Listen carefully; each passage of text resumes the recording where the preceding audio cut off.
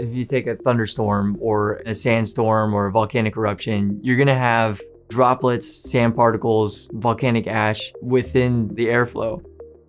These particles are constantly colliding with each other, and then as they collide, they naturally accumulate large electrostatic charges.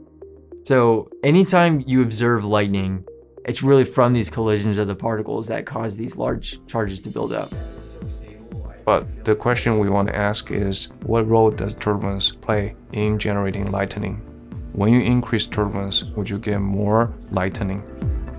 When I was a physics student, I heard a lot of the stories about turbulence being the hardest problem in the classical mechanics. Turbulence means that the background flow is energetic, chaotic, unpredictable. You'd see thousands and thousands of mixing and swirling motions. Our hypothesis is that turbulence can cause these particles to move very rapidly and cause these charges to build up even faster.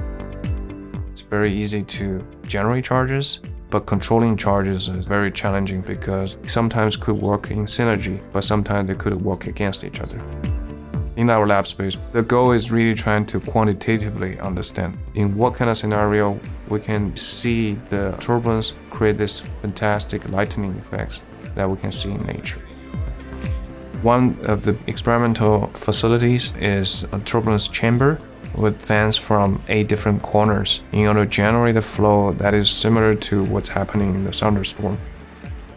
Above those fans, we drop particles or droplets, and they fall past a wire where they accumulate charge and then immediately enter the turbulence. And then I have a series of high-speed cameras to try to understand and model what exactly the electrostatic charges are doing. The hope is eventually we will generate lightning, but the underlying physics can be used for many different applications. And the Gordon and Betty Moore Foundation provides important support for experimentalists working on interdisciplinary physics problems. I think the foundation support is critical in making sure that experimental discoveries can be continued. This grant provides the equipment and resources to support students. They really are the ones that create a foundation of this work. Graduate school for me provided great opportunity to grow alongside great mentors. They have that passion and that curiosity and that drive to really make a difference.